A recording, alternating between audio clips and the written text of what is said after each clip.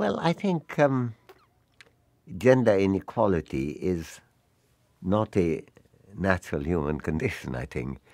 But the idea that somehow women have to be in an inferior position or not quite so dominant position is really a wholly artificial thought which could be banished.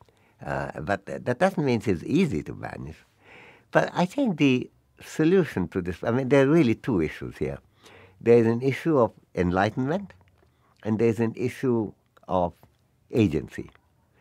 The agency is an easier issue to deal with, namely that whenever you are in a situation where people whose lives are affected, take say young women, have greater role as agents in family decisions, you would see that their lives would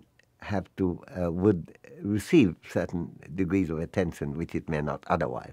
Just to give an example, that it came to me not as a surprise, because I've looked at international comparison, and I knew from the work of Caldwell and others that women's education and women's voice in family affairs is among the biggest factor on reducing fertility rate.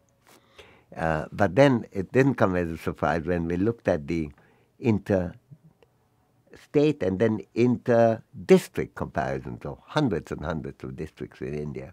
And it turned out that when we were doing first the studies, Mamata Murthy was a great figure behind it, and Jean Duez and a few others.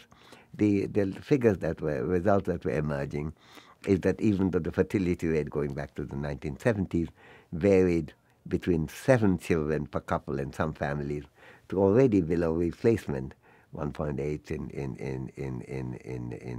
in Kerala, that the two factors that explain all the difference, pretty much all the difference, are women's literacy and education and women's gainful employment in earning and income from outside, each of which increase the voice of women and their agency in family affairs.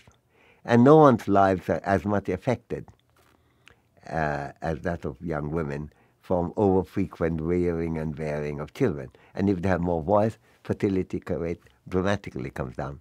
So I think there's that agency issue, and where there's also evidence that women's education reduces child mortality, reduces gender discrimination between boys and girls, and so on. There has to be better understanding of the importance of treating human beings as equal, not as boys and girls, or men and women. And I think that's a big challenge. If we have a society where girls are systematically discriminated, whether before or whether after birth, even after birth, or even before birth, the attitude of mind which said, would like to have a boy, not a girl, that itself is very debilitating for a society. It's an attitudinal issue about giving human beings the respect, all human beings, the respect that they deserve. Ideas of human rights depend on it. The ideas of social equity depend on it. There can't be two different standards on that. There's also the thing that in day-to-day living, that if you have a severely imbalanced women, population, they may lead to various kinds of distortion.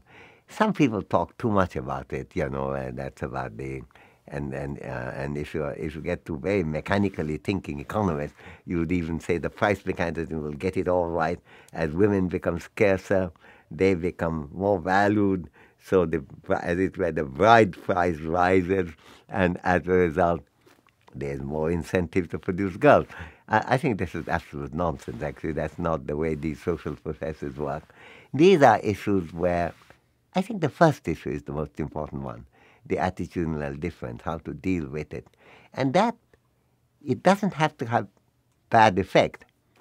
It does have bad effect, but it doesn't have to have bad effect for it to be an intensely bad thing. Why should you think of men and women differently? I'm often asked the question, what made me interested in gender inequality?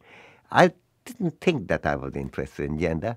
I thought I was interested in human beings.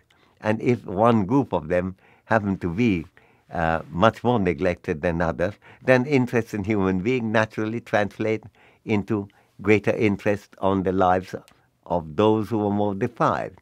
And so I think in that respect, the whole issue of feminism, and here I speak, if I may, unfurl my flag as one of the founding editorial board members of the journal Feminist Economics, despite my own gender. I think the whole issue of feminism is also an issue of humanity.